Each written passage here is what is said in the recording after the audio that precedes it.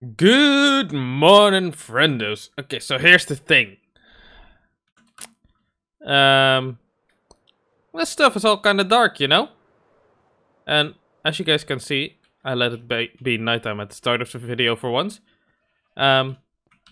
Obviously no mobs are spawning right now, because obviously they wouldn't if I was waiting for them. But I have seen some mobs around here, and I really don't want to see a creeper explode here. So, what do we need to do? We first need to decrease our render distance, because I have a shit PC, and it is what it is. Over here I've just spammed torches around, but that is not what I want. Torches, they're fine. They do the job. But I want the lamps that these guys give, so I need prismarine shards and prismarine crystals. Now, I do already have some hoppers underneath there, but I want to do some sorting of this stuff. I want to put these items in place where they need to be. So, I've got a bit of wood, and these guys are gonna get their shit sorted out in this corner, basically. Yeah, I don't really know what items I want where exactly. I just know that I want chests over here, and that is all that I know. So let's first make some, I guess.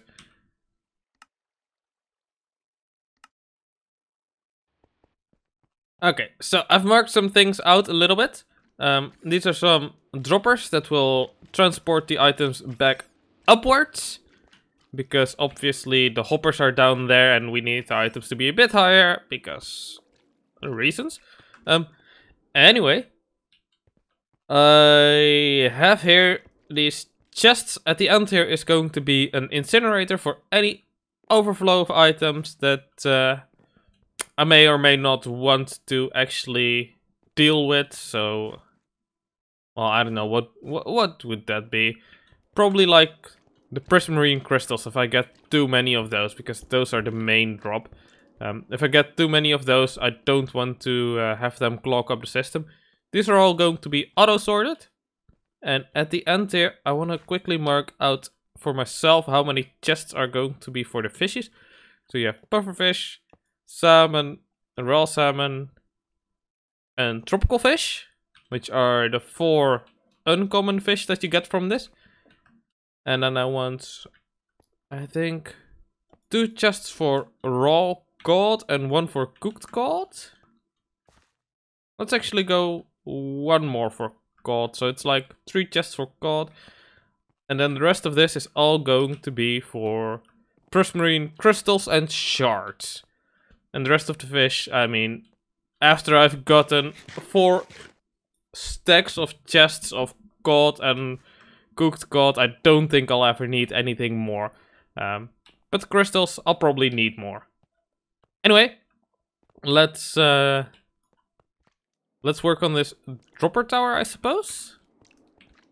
Or, no, let's first check out how high I want this thing to be. Because there's 2 things that I could do. One is I could just make it like 6 chests tall, and that is as tall as I can reasonably reach regularly.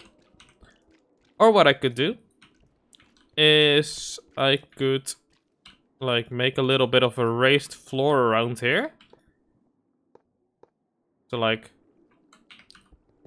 the floor would be at this level, say, or maybe half a block lower still. I could still reach all the way down there, but then I could suddenly reach 3 chests higher.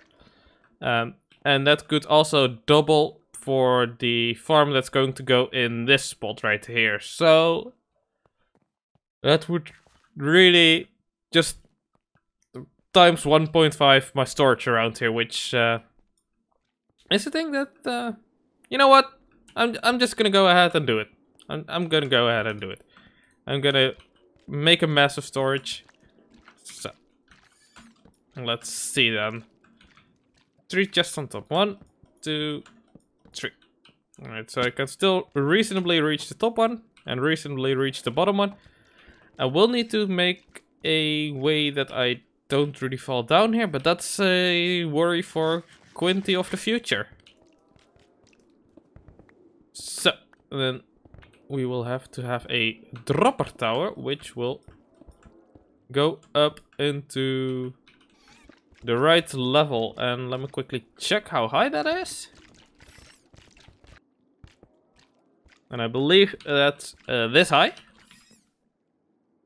Oops.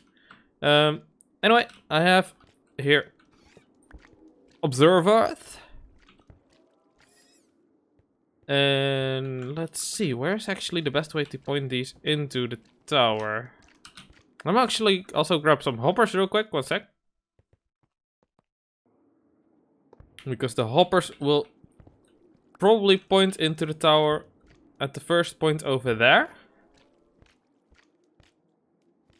And then the rest of the observers can go be a observer tower around here, I suppose. That's completely fine. We can put some... Okay, so I've put in the observers. Now I just need a way to trigger this observer tower. I guess I could move these hoppers around a bit, but... Yeah, if necessary, I'll move the hoppers to the side. But I think I can make it work by putting a... God damn it, I put them away. 1 sec. I think I can make this work by putting a redstone lamp in there, because that will update the entire observer tower. I'll just have to worry about this one, which is going to be probably powered from down here. Really, I forget to put... Why do I not grab redstone when I'm doing a redstone episode? That's my question. Redstone repeaters, comparators, dust. Do I need anything else? I'll need torches. Alright, now I should have everything. Well, not everything yet. I'll need more stuff in the near future. But still, more stuff than I had.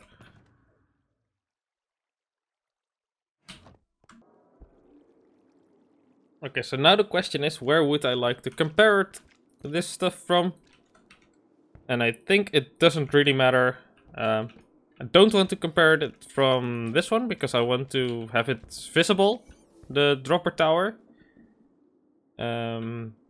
So that's probably why I also shouldn't put it there, because if I want my wall to be there, or maybe even 1 block backwards, I don't know. Then it's better if I put it just 1 block backwards. Anyway, that's going to be comparing.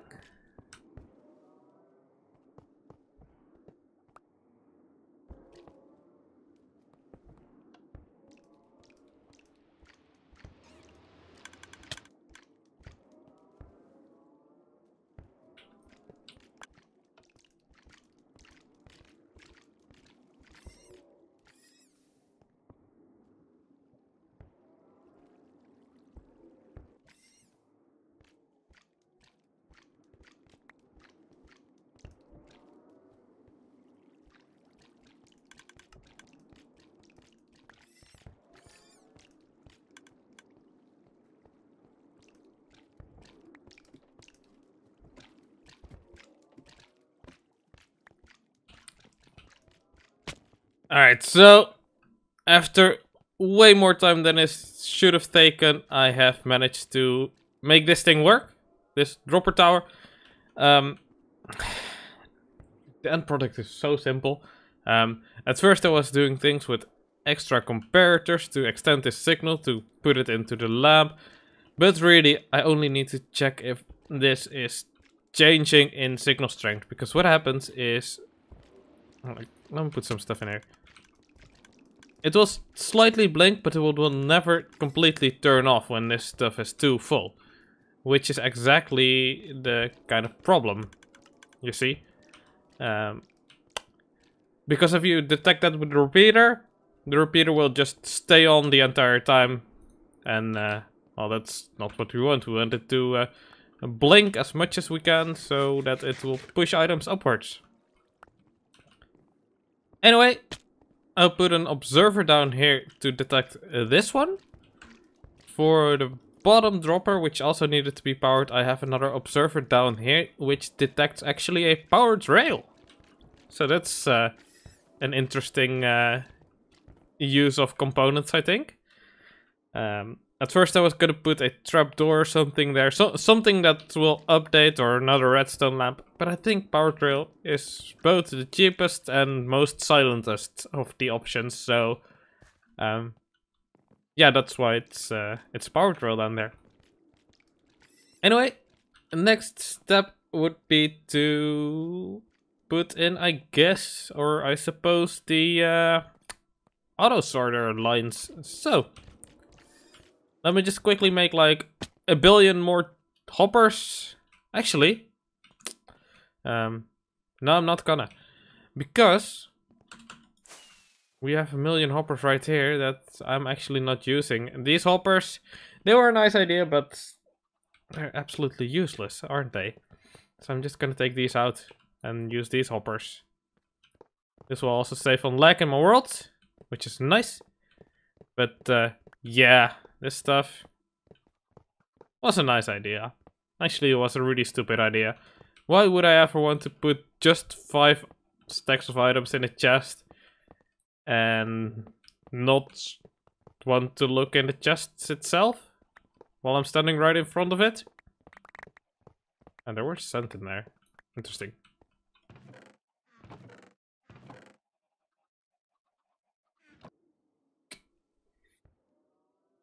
Alright, so there's our very first auto sorter. It's just really the same simple design as I used at the sheep farm. But yeah, I guess the next step would be to fill in all these chests, fill in all the hoppers. We'll run a line across and just copy this auto sorter like, what is it? How many chests? 20 times? 25, 30 times maybe? Lots of times anyway. So yeah, let's get to it, I suppose. Yeah. Alright.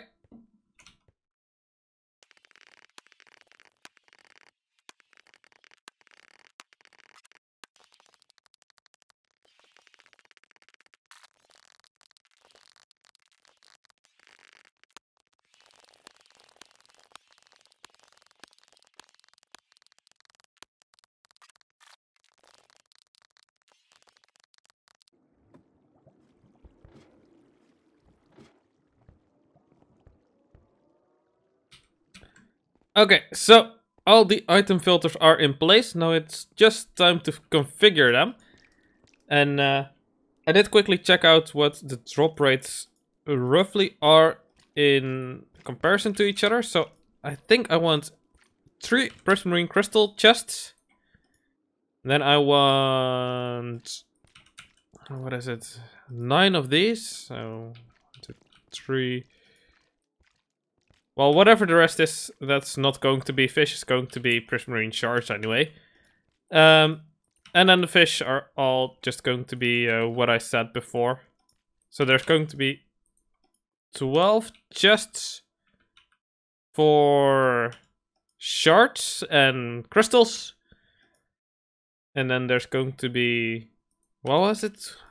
1 god and 3 raw god. Something like that. And then we'll have pufferfish, salmon, tropical fish, and cooked salmon. Actually, let's swap these around because I want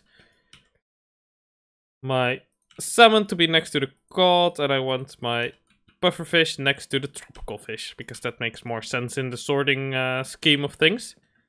Anyway, let's put in our filler items, which is going to be iron ingots, which I will rename because that's just the easiest thing that I have a ton of and I have disposable amounts of.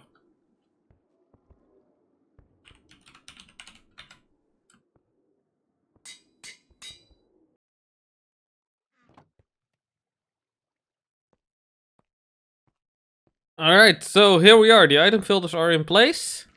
The chests are all set up. Yeah, I think nothing can go wrong from now. I think I just need to connect all the hoppers up to the thing. I think that's everything that's left to do. So let's actually... Oh, this is gonna make a mess. Oh, I gotta prepare my mental for this.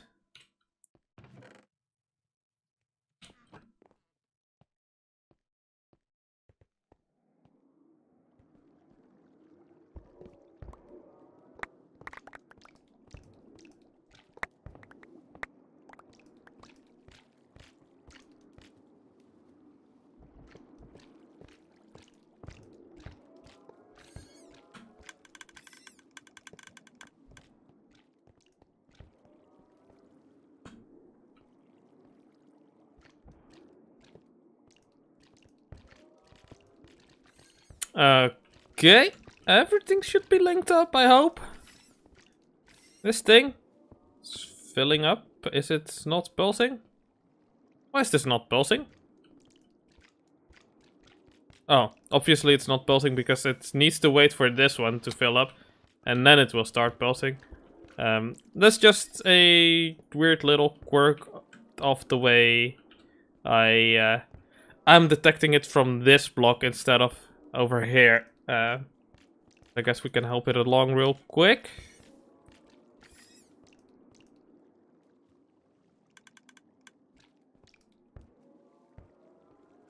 And now things should start filling up. Actually. I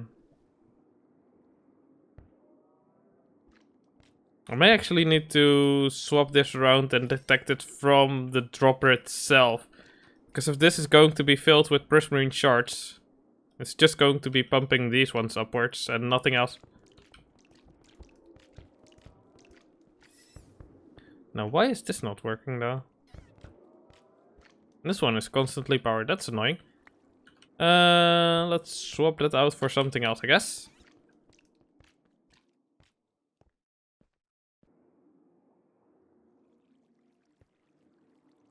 You know what?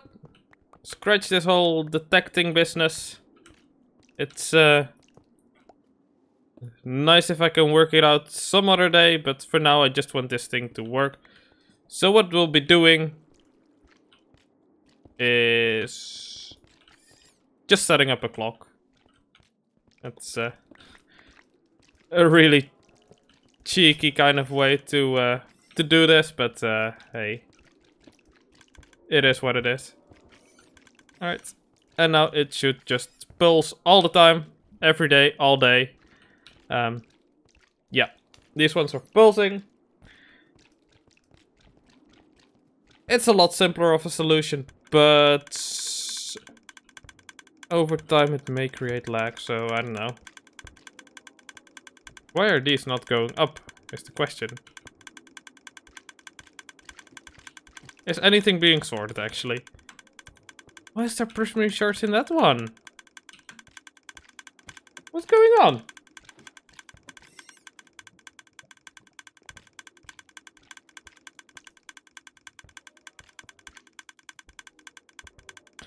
I put the item filters in the wrong chests. God damn it. And they need to be in the top one instead of the bottom one.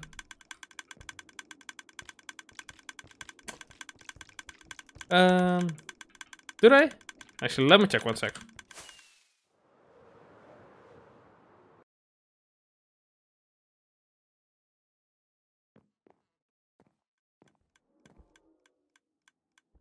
Okay, so complete redesign of the item elevator once again. I've just put in a bubble column, and that will feed into the hopper up top. Now, hopefully, there should be nothing that can go wrong with this. It's just another little constantly on clock. I mean, it could be better, but hey, it is what it is. Anyway, this way, it's also cool that we can see the items flow upwards. Yeah, I like that. Let's go up top real quick. See if we can catch if the items are actually going through or not. Alright, looks like they're getting picked up just fine. Going through here. The gods are going all the way through to this one, and over here we see still a few gods. Over here, no gods anymore. Yeah, it's filling up. No, hopper, don't need that in there. And let's check this one. Prismarine shards in there. Let's actually get these in the right chest as well. I've fixed the item filters as well, by the way. So that's the thing that happened. I need to have some markings on these chests probably to see what goes in where. But anyway, let's give it a real test. Let's fill up my inventory so that I don't pick up any of this garbage. I need to repair my elytra anyway. So let's feed in some more items. Alright, everything's getting picked up nicely. Actually, do I even have enough hoppers on here?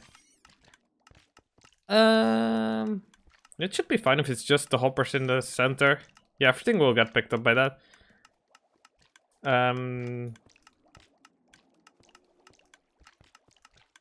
Yeah, it does look like it's kind of struggling to keep up when I'm actively killing the stuff. Like, these items aren't flowing right now. But as soon as I'm not actively killing these guys, the items should just go through as normal. And everything should clear out then. So yeah. Alright, so here's the thing. The original goal of this episode, do you guys remember? Do you guys even remember what the plan was? So this one is cooked gold, I think. It was to mob-proof this area. So let's just grab a few prismarine crystals, grab a few prismarine shards, and grab some lanterns.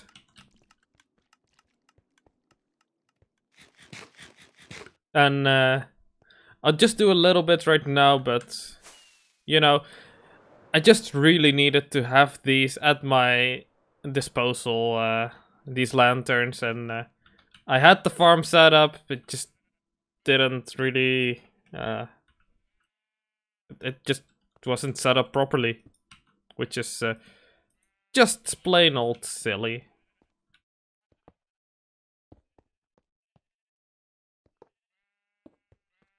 Anyway, this line of hoppers up here is one major offender of mob spawns, so I'll be putting some lanterns up here.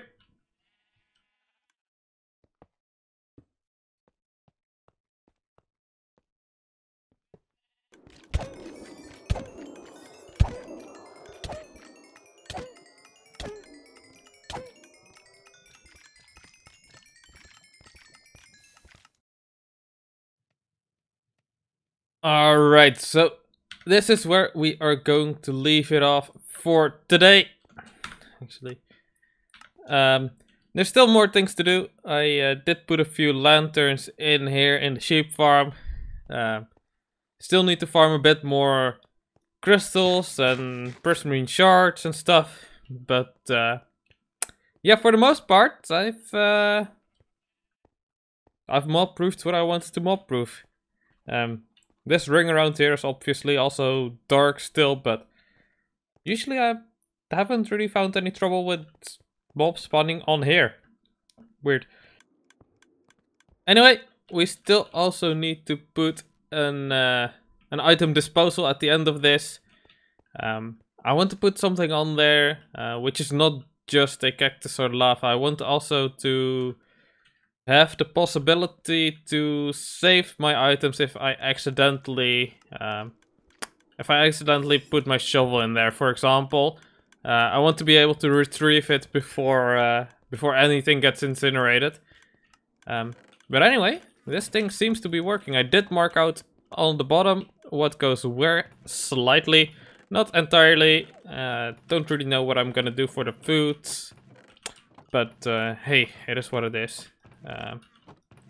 Haven't really gotten much of these last few boxes yet, but hey, I'll get those over time. Anyways, I'll see you guys in the next one. Toodles!